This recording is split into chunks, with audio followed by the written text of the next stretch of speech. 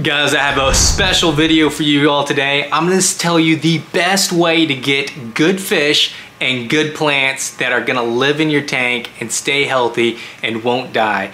All right, so if you guys haven't already guessed, I just got back from the fish club and we got a ton of cool stuff. We got some fish, we got some plants. Every single thing we got here was under retail value, which was really cool.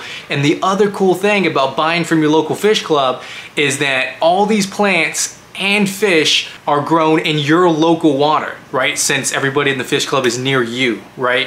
And so that means they're gonna be able to acclimate to my water a lot easier, which will minimize melt, minimize death, all of that. And not only that, I was able to get some pretty rare plants, which I'm pretty excited about planting. So let me go ahead and show you what we have and how much we paid for everything. All right, so first we have some swordtails. Now these guys are really cool. They have the sword at the end of them. That's why they're called swordtails. And there are 3 of them in here, male and females. And guess how much I paid for them, right? You go to the store, they're probably like $3 to $5 a piece. I got it for $5 for the bag. So really good deal. I'm gonna put them in this jar right here and kind of give a close up for you guys.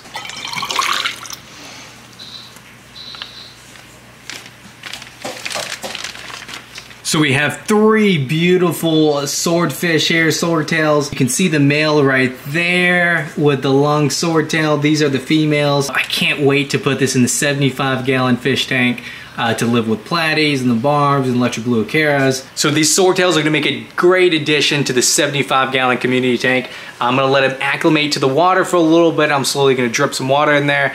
And then in about 15-20 minutes, I'm gonna put them in to see how they like their new home. They've been drip acclimating, so we're gonna go ahead and put them in now. All right, you ready?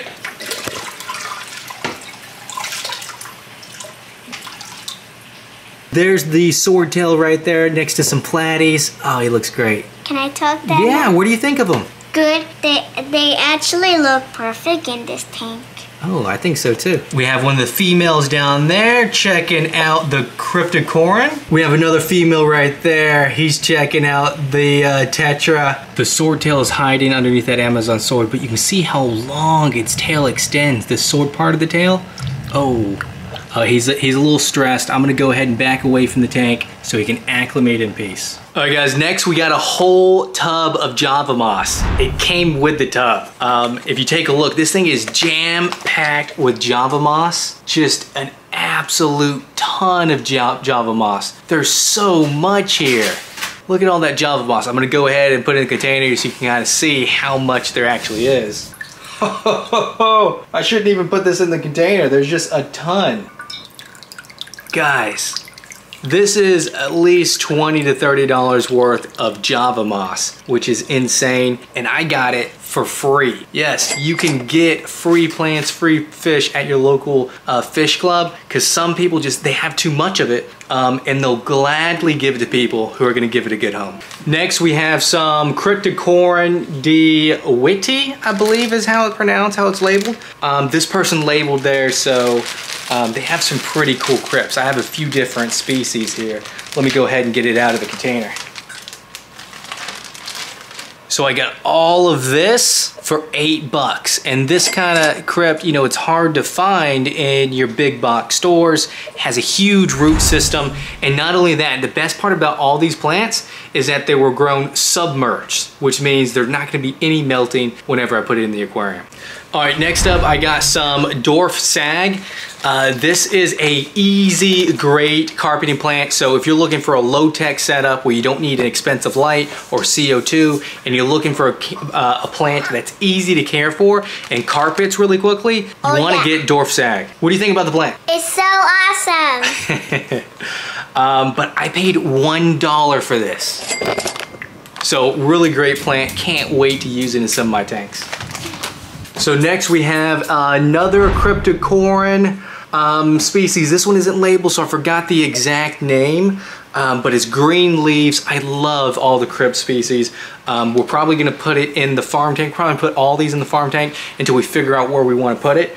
But this was $3. Normally you'll drop, you know, probably about $10 if you can even find it in your stores.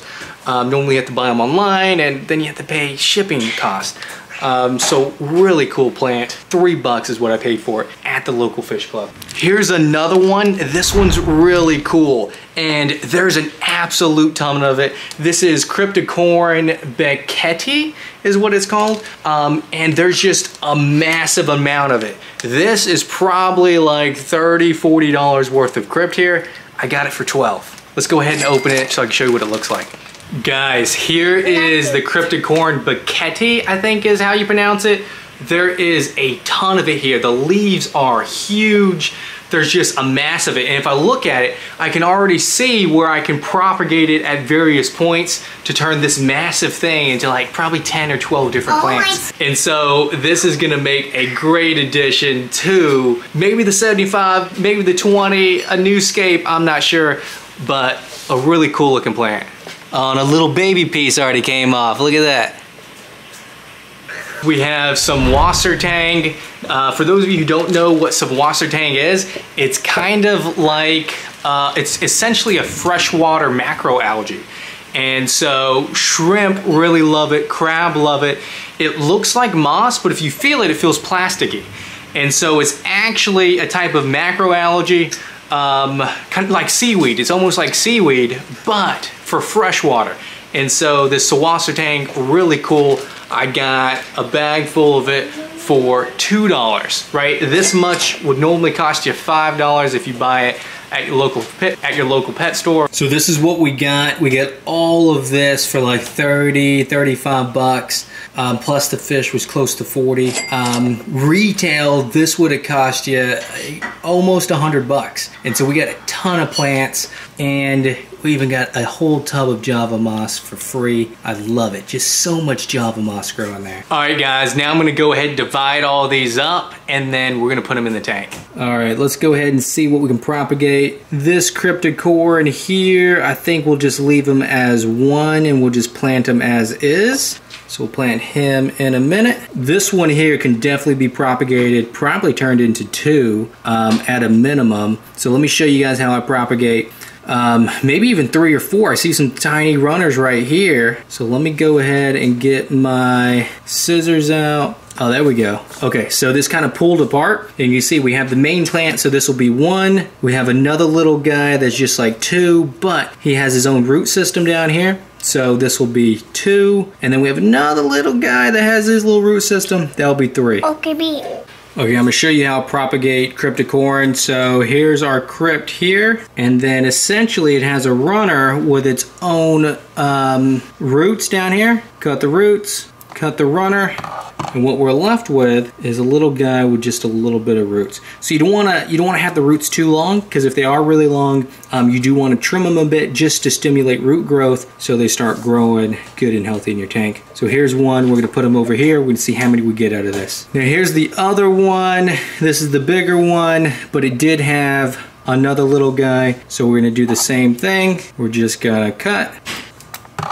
And then we have another little guy. So this guy's already making his own root system, as you can see. So this one will start growing in no time once it gets some good soil or being some kind of good active substrate. And then obviously this is one, probably not going to divide him up any further. I'll just trim off what it has here to make it about half that size. And then I'm gonna go ahead and put this one over there. This is a nice looking, look at it. Has some crinkle to the leaves. This is a really beautiful Cryptocorin. Doesn't have the long sword-like leaves. Instead, it's kind of oval-like. I really like the look of this one. And it looks very healthy. No holes, no yellowing. I really like it. All right, we're gonna go ahead and get these inside the tank and see how everything looks once it's in. All right, so here is the Pauldarium with the 2 red claw crabs.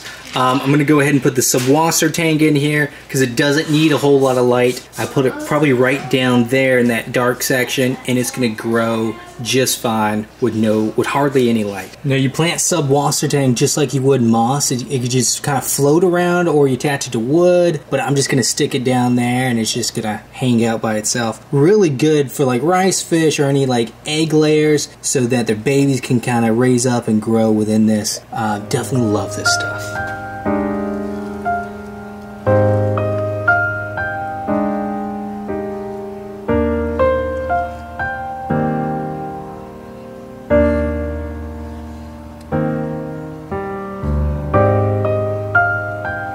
What I'll probably do over here, I'm probably gonna plant those cryptocorn right in this area back here where my other crypts are, and I'm just gonna have its own cryptocorn forest. So there'll be an Amazon forest back there and a cryptocorn forest just right up here.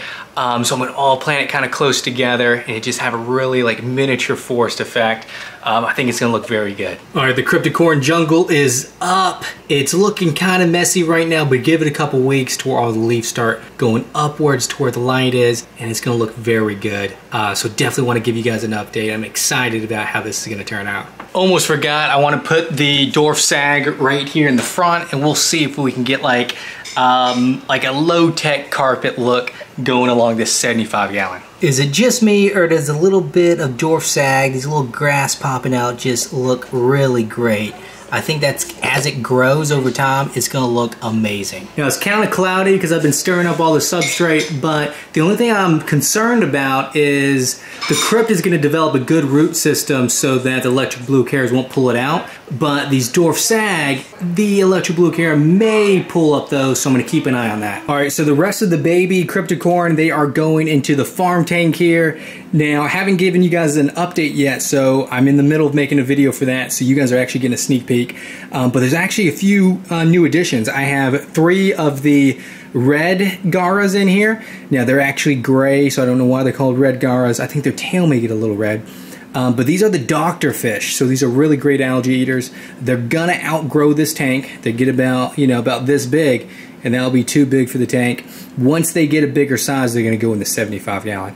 But I'm gonna go ahead and plant all the cryptocorn in here right now and just let it grow out because there's a good bit of dirt in the substrate down there. All right, so I went ahead and put the smaller crypts in the farm tank, and I also put some down there in the germination bins just to grow out some more. Have a lot of stuff growing here for future projects. All right, guys, we got everything planted. We got the fish in there. The cryptocorn jungle is looking like a hot mess, but give it a couple weeks once the leaves perk up in the right direction and they're all doing what they should be doing. It's gonna look really nice. Trust the process. I can't wait to update you guys in a couple weeks. And hopefully in about a month or so, the dwarf sag will kind of carpet the bottom of that front section, and it's just gonna look very beautiful.